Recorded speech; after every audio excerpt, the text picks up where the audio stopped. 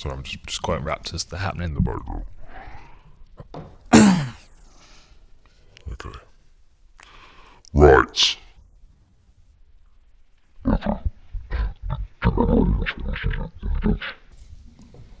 No, I can chat for a while then. Hi, welcome to Underdogs, War Room Underdogs.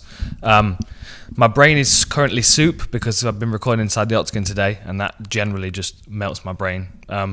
So I've got the fight card in front of me. I've got some notes. I'm going to keep track of all this that I want to talk about right now because I don't want to miss anything. The first one I want to talk about is Tim Elliott. The reason I'm picking Tim Elliott is a slight underdog, but he's got a lot of experience. He's 15-9-1 is his record, but if you think back to his time on The Ultimate Fighter, he looked great on The Ultimate Fighter all the way up until he fought DJ, and everybody looks bad against Demetrius Johnson. He's also coming off. I mean, I know he is coming off a loss that tends to work against people in the odds and picking favourites and underdogs and stuff, but it's a loss to Davison Figueiredo, who's fighting for the title next. So you kind of got to.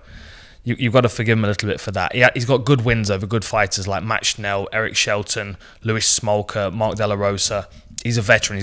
He's experience. That's what I'm going back to. And I know he's fighting Askar Askarov, he's undefeated. He's 10-0, but yeah, that last fight was a draw. I think there's some room for a veteran to push his way into this fight. So that'd be my first interesting pick. After that, I want to talk about Andre Fili. Same reasons. Sadiq Youssef is a thunderous puncher. He steps in with all of his weight, all of his power, but technically he's very nice as well. And he's got a nice variety of punches, which often backs people up and puts them against the fence, where he can just unload that barrage. Think of his fight against Suman Mokhtarian. He's fighting Andre Fili, who does get backed up against the fence. But he is also very good at fighting long range, and if he can keep Sadiq Youssef against, away from him, using his long range strikes, his front kicks, his unorthodox movement, he's also taller, so there's also options for neck attacks. We know that the alpha male guys like neck attacks, so there's definitely some neck attacks in the arsenal of Andre Fili.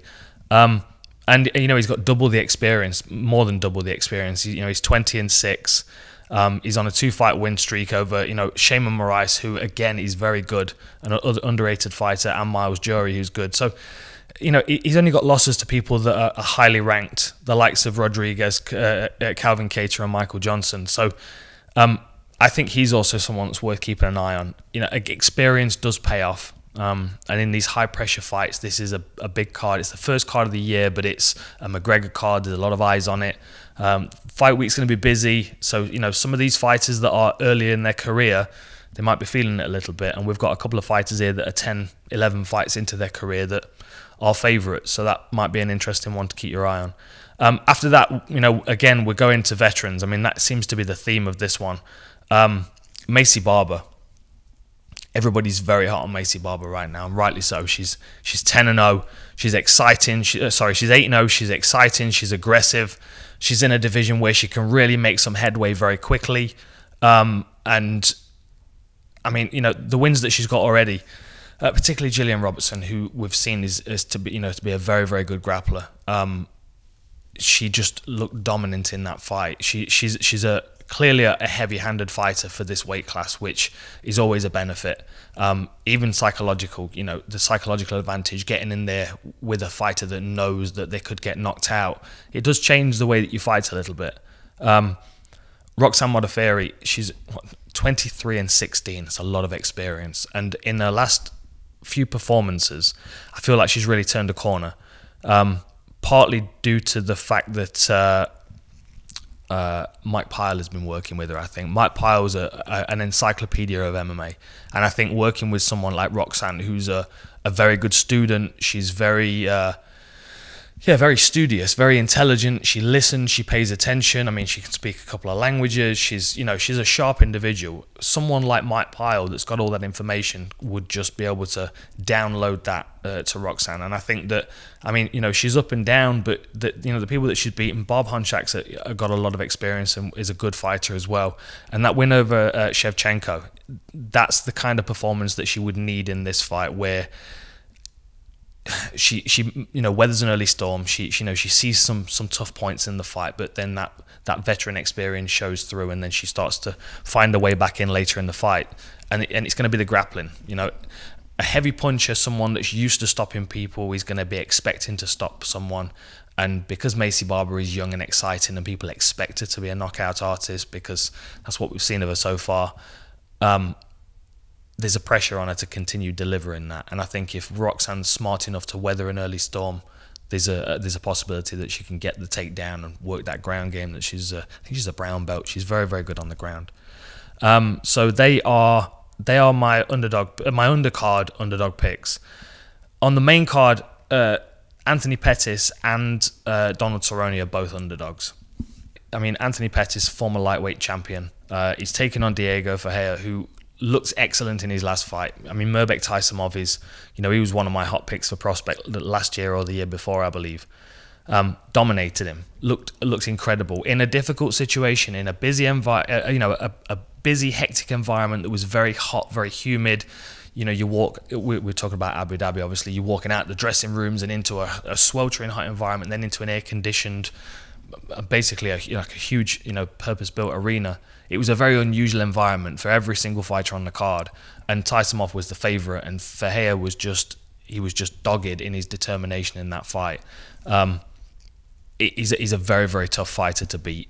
At the same time, you've got Anthony Pettis, who's got all the skills in the world, that can be put under pressure, that can be backed up against the fence, which is probably what's going to happen in this fight. I expect Ferreira to be coming over the top with power shots and going underneath to try and get takedowns. Pettis has got a always underestimated ground game. He's got great arm bars, and stuff off the fence that you just can't predict. Obviously the Showtime kick is the thing that we all know, but you think to the Wonderboy fight, springing off the fence with that hook. Wonderboy couldn't have predicted that, and he's one of those unpredictable fighters. So I think Anthony Pettis is always a live dog in a fight. It doesn't matter who he's against or what weight class he's in. And I think he's wild, he's exciting. There are some holes in his game that can be exploited. I'm trying to think back to the person that clipped him and knocked him out. Poirier, that was the fight I'm thinking back to. Like, Poirier is a sharp striker, and I can see opportunities for Pettis to really be impactful in this fight.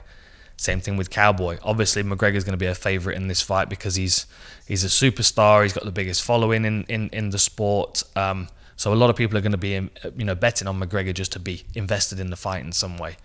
But we all know Cowboy. We all know what he's capable of. We'll do a full war room on that, so you can get into that and you can really. We're going to have a good chat about it. There's so many interesting factors in that fight, and there are lots of ways for Cowboy to win. There is an Inside the Octagon which will be released. We're going to have a long chat about that fight, and we'll say long. We're all hungry, so it might not be that long, but we're going to have a chat about that fight and get into the details of it because there are a lot. But basically, Cowboy's got head kicks. He's got a record for head kicks. He's got 17 submissions on his record. In his UFC debut back in 2011, he was under pressure against a power puncher in Paul Kelly, a guy that was really putting his strikes together well, and Cowboy took him down, took his back and choked him out. That's the kind of performance I could expect from Cowboy, being under pressure, being backed up against the fence against an aggressive McGregor that's trying to land that left hand and then smothering him, taking him down and being the bigger man, and either catching him in the clinch on the way out with one of those head kicks or one of those elbows or knees, or being able to control him on the ground, being the slightly bigger man, and working his submissions, arm bars, triangles, probably rear naked chokes. Cowboy's a good bet. So underdog picks, in short: Cowboy, Pettis, Roxanne Modafferi, Andre Fili, and Tim Elliott. Enjoy.